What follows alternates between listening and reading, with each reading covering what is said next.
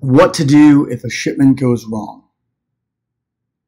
Don't panic, because it can and likely will happen at some point. Don't freak out is the number one rule to remember here. Figure out exactly what the problem is and how to solve it. Was it a minor issue or a major issue? An example of minor issues would be the shipment is late. If it's late, it could be a multitude of reasons, and they might be very minor. Things could have just gotten held up with another shipment that's part of your boat that's shipping. The shipment is held in customs. Again, it could be minor. The guys could have decided to cut work early and go out for beers. You don't know. It might be in one extra day that it's held in customs. One or two of the boxes are missing. Could be an issue with the truck driver, could be an issue with your supplier, but again, a minor issue that you can probably figure out. If it's 1 or 2 boxes out of 100, it's not really an issue. If it's 1 or 2 boxes out of 10, then it might be more of an issue.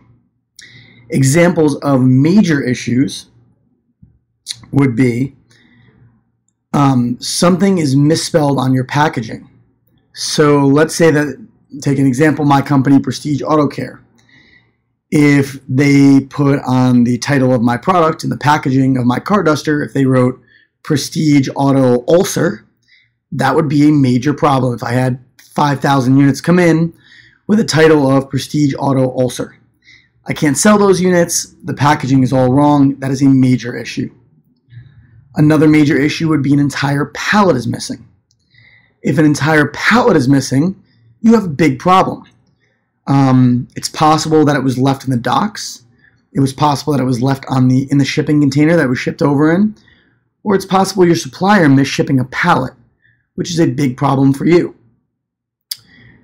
The next would be that the items are heavily damaged. Has happened to me as well. I've had boxes come in with shoe prints all over the edges of them and all over the box itself. The items inside were really beat up. That's a major problem.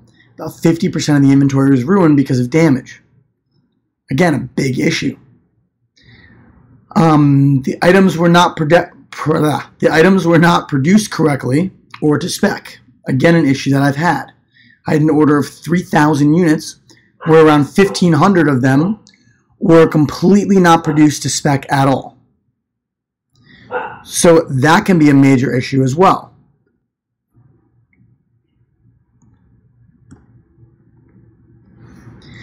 So what do you do if this happens?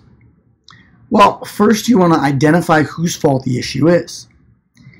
Is it the trucking company or customs or the manufacturer? The boxes are damaged, which damage the contents inside. Is it an issue created at the point of manufacturing? Something is wrong or damaged with the product. B, is the most likely case in this scenario, you will want to contact the supplier immediately.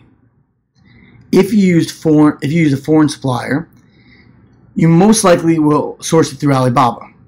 You'll want to file a complaint with them immediately as well. All problems have a solution. The key is to figure out whose fault the problem is and how to rectify that situation. Again, don't panic. Instead, think of things logically. There always is a solution for every problem. And let me tell you, I've had quite a few during the time I've dealt with private label. But I've always figured out a way to fix the problems. So don't panic. Just think of it logically, and you'll find a fix.